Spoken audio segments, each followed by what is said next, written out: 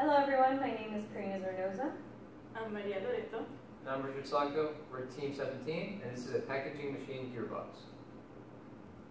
For our project, we were given the design parameters to design a gearbox that could transmit 10 horsepower while reducing the speed from 10,020 RPMs to 60.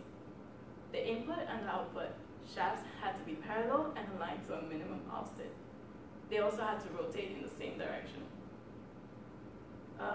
We had to design a gearbox for a high precision application that could endure light shocks and operate at room temperature.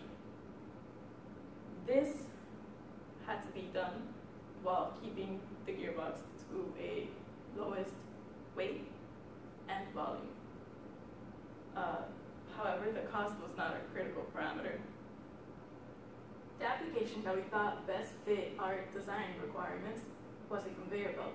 This conveyor belt is used as a speed reducer that converts the high torque into a low speed.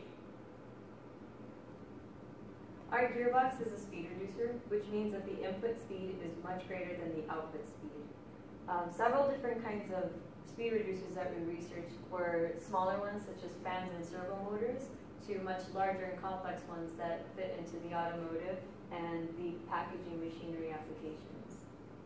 Our conceptual design, we first looked at helical gears due to the high precision and accuracy.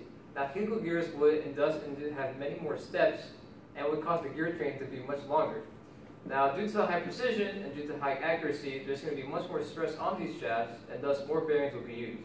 Helical gears would then not used because of its high weight, even though it has a low volume, as seen in this conceptual design. Here is our final conceptual design. Here's a SolidWorks rendering. It consists of 4 gears, one gear used twice of 66 teeth, which is a larger gear, and 2 smaller gears of 15 and 16 teeth. Now we use cast iron and steel for these gears, respectively. And we found that these gears were spur gears to be still accurate, not as accurate as helical, but they did the job. We found an RPM of 63 that was reduced to 61 or 60, right around our desired goal rate, and thus was a successful automation. Seen here in our cost estimate, we have a breakdown of the gears, bearings, and shafts, as well as the screws for the gearbox. We see the cost of the 66 teeth gear as most expensive, ranging about $500 each, thus having a total cost of $1,600. Our smaller gears are about 100, and the bearings also 100. We use about 6 bearings total, 4 inside the gearbox and 2 outside. For maintenance, since our gearbox is made up of spur gears, the synthetic gear oil lubricant is best for this application. It is best because you can use it to improve thermal and oxidation stability, which would give it a longer life, making the service factor a lot longer as well.